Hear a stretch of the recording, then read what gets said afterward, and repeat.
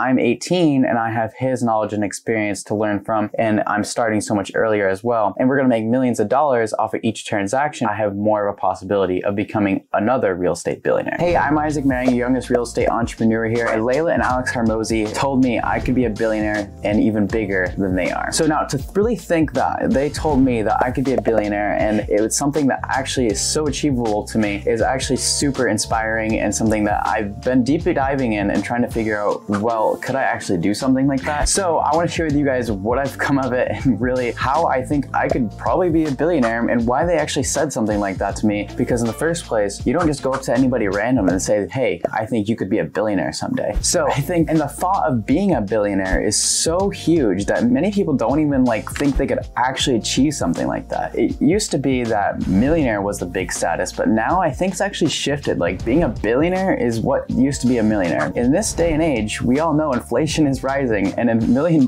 isn't as much as you think. Like, you need more multi-millions of dollars to even retire. Otherwise, you're gonna be working until you die. So you should be planning on that. And to think that one day I could have 1,000 of $1 million is crazy. And I'm sure you've seen those little rice videos where it compares like $1 million and there's a little pile of rice, and then it compares a huge $1 billion pile of rice, and then even bigger, it shows like a Jeff Bezos or Elon Musk pile of rice, and you can see the massive scalability difference and how big of those changes those are. So to think from $1 million to $1 billion, it's a crazy big difference. So when I went to the Future Flipper Mastermind in September, I was so lucky enough to meet Leila and Alex Hormozi, and we chatted with them, and I was with Ryan Pineda and Brian Davila, my coaches, and Leila was telling me how I have so much time on my hands that I could be a billionaire someday, and I could be bigger than they are. Because right now, Leila and Alex Hormozi are on their way to become billionaires themselves, and I actually consider them billionaires as they are right now, even though their net worth might not show. But for me, I really think they have the knowledge, they have the expertise, and they are so wired in a way that they do already think like a billionaire. It's just a matter of time, and they have actually laid out the exact way they're going to become billionaires. So when they found out that I'm like an 18-year-old that's been closing deals at 17, they're like, wow, like they weren't even making this amount of money when they're my age, and they weren't even doing anything close to doing deals and being around higher level people at the age of 18. So them, when they're on their journey to become a billionaire and they see me already achieving way more at a younger age than where they were at, it's like for them, well, yeah, it's an obvious answer that I could be bigger than them. But really, let's break it down. What they actually told me and shared with me throughout the mastermind, I actually learned a lot from them and actually connected with them in a lot of ways too. So I actually thought about this for many months beforehand, like even before meeting them, and I've thought of like, oh man, I want to beat Alex Hormozi, Ryan Pineda, Grant Cardone someday. But it's gonna be me. Like, I'm gonna have all of this knowledge, I'm gonna have all this time and so much leverage against everything compared to what they had. And this is a big point that Alex hit on one of his presentations at the mastermind, is leverage. And when you have leverage, you can create more output. And the more leverage you have, the more you're gonna put out.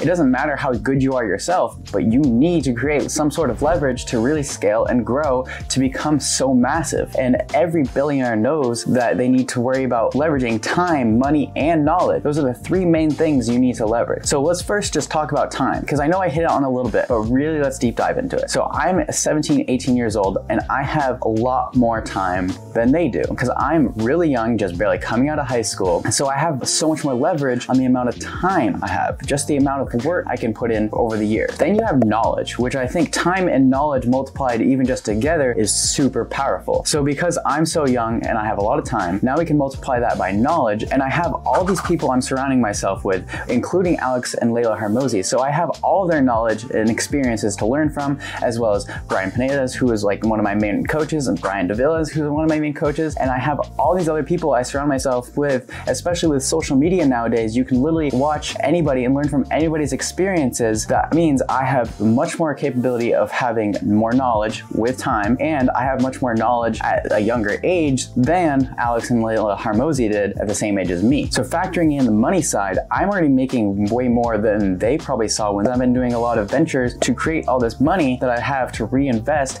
and multiply itself alone.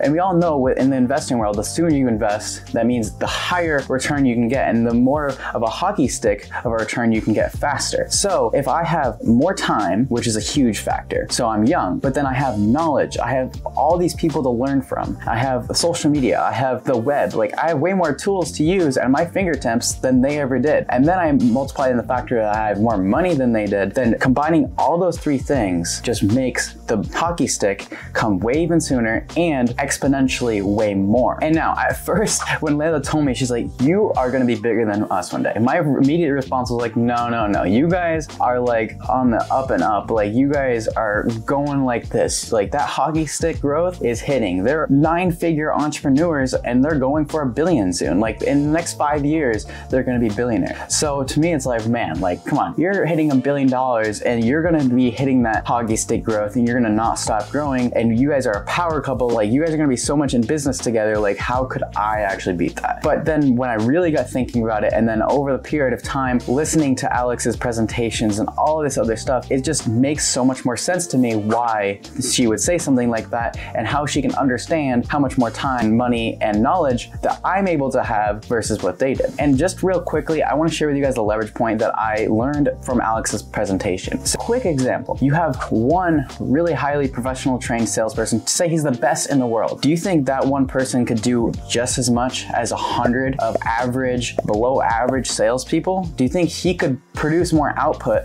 than the whole 100 of the other salespeople? Probably not, right? Like there's no way one person can be 100 people. That just shows there's more leverage with 100 than there is even just having the one best. So think about that for yourself and your own businesses as well. If you're the best and if you try to do everything on your own because you know that no one's as good as you, do you think you're gonna always put out way more even if there was someone else in this world that put together a team of 100 and they weren't even close to being the best, but because they put a team of 100 that they're gonna knock you out of the park? Even though you think you're the best, you need more leverage, you need more people, you need to buy other people's time and you need to buy other people's efforts, their knowledge, and you can multiply all those together and you'll have way more leverage. So just knowing this, and for me and my businesses, I've always wanted to kind of delegate out tasks so that I have more time to focus on higher level things. But it's also remembering that, you know, each person you hire might not be as good as you, but even if they did 80% of what you did, it allows you to free up your time to focus on other things, and you could hire multiple people in that position and you have way more leverage than the other guy who's going to be a solopreneur and doing it himself. So what do I actually think about this personally, and what am I going to do to actually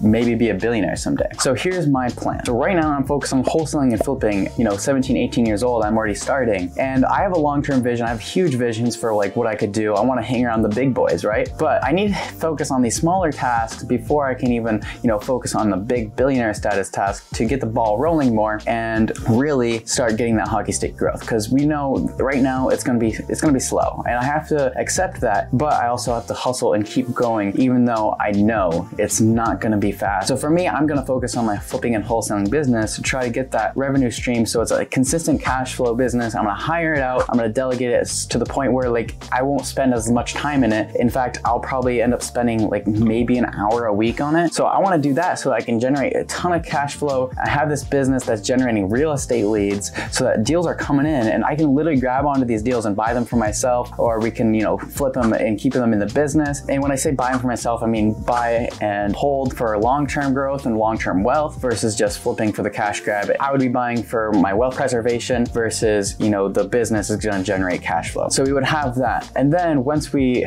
get to that point, I'm going to be venturing out into kind of probably newer areas, but they're going to be within real estate, within my knowledge and within, you know, my partners and everything. Like it's hard to see out that far, but what I'm thinking is I'm going to be buying commercial units. I'm going to be buying lots of more multifamily, especially because I'm creating a lot of income on this side. I need to create more wealth and preserve all this money that's coming in and grow it and multiply it, because I do have a good cash flow coming in business, but now I need to take that money and I need to allow the money to flow through me and then put it into more real estate appreciating assets, or eventually probably a little bit of stocks here and there. But focusing on the real estate side, I can buy these massive buildings that have hundreds of units, and we can create a team, and again we can leverage our money and our time and our knowledge and create a bigger team that we are going to be leveraging with more expensive real estate with 100 units instead of just buying one property. And we're gonna make millions of dollars off of each transaction, whether we, flip the multifamily or we just buy and refinance and I'm just gonna hold. But eventually over time, that asset is gonna appreciate. I'm gonna own more of the asset, as well as I'm gonna be able to do more business. So just thinking in that way, that's exactly what Grant Cardone does, and that's exactly what Pineda Capital with Ryan Pineda they're doing. That's what all these syndication deals look like. And when I really think about it, because we all probably should know Grant Cardone here, and if you don't, he's a massive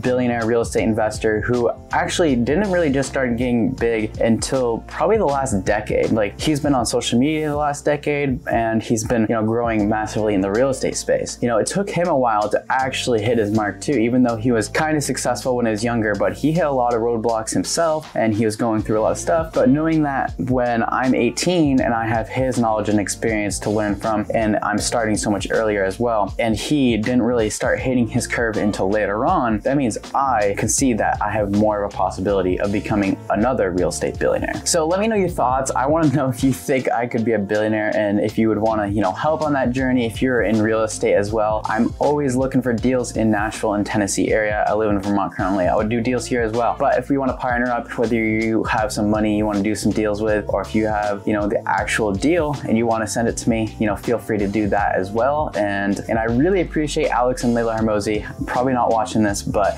they are super inspirational. Alex and Leila Hormozi create massive value on the social media space as well. So make sure you can go check them out. Alex talks a lot of business, and it's really super informational. There's no BS ever.